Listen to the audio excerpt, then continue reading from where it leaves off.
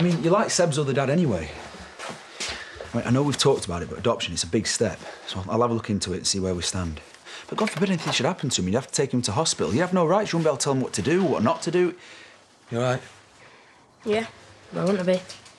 OK. Do you fancy a day at the scrapyard? I could use extra pair of hands. Sorry, I'm busy. Sure you found a better pair than mine? Anything I need to worry about? Obviously not. OK. Good chat. I'll see you later. See ya.